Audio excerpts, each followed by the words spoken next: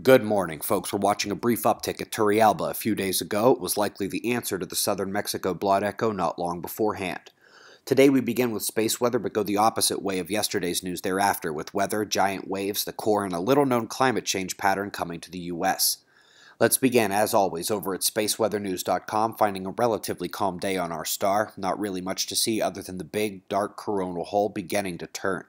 Solar flaring remains low as the sunspots on the disk can't decide whether to grow or decay, and the largest group is 100% split with almost no chance of umbral interaction.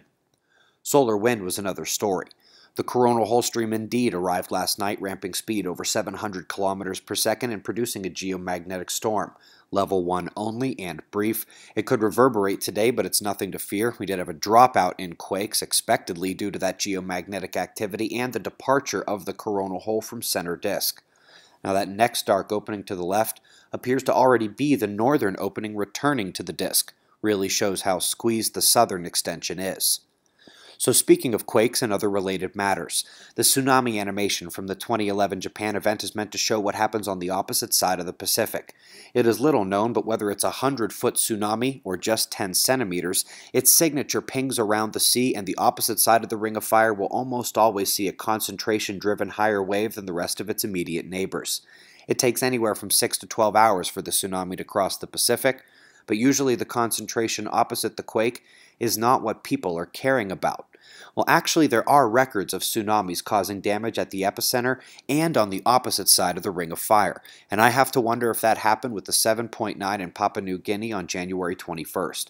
While its tsunami was small, only the local tsunami is magnitude-driven. What happens on the other side of the ocean about 8 hours later can be tremendous if the convergence of those waves all happens in one area, even if the initial tsunami was tiny.